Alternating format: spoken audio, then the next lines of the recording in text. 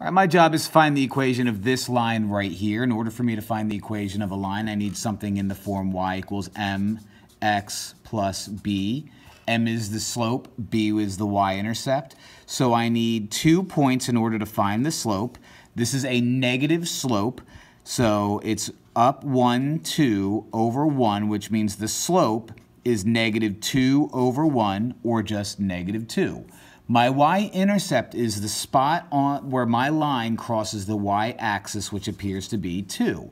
So my y-intercept is 2. My b is 2. Put it all together, y equals mx plus b. M is negative 2x plus b, which is positive 2.